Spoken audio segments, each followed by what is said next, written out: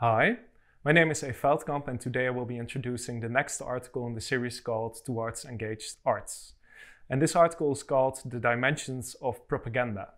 And it basically thinks through one of the key elements that any aesthetics has, which is that it propagates or is able to disseminate ideas and motivations and ideologies throughout our spaces.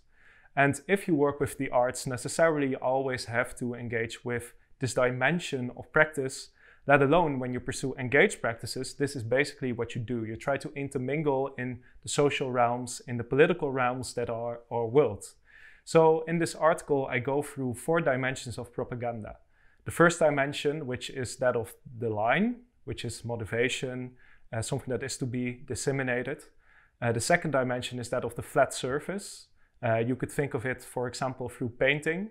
The third dimension is spatiality, whereby what we disseminate through our world basically starts moving and becoming spatial in a way. And the fourth dimension is that of the psyche, the way in which we think and how engaged art or arts generally intermingle with the manner in which we think. So do enjoy the reading.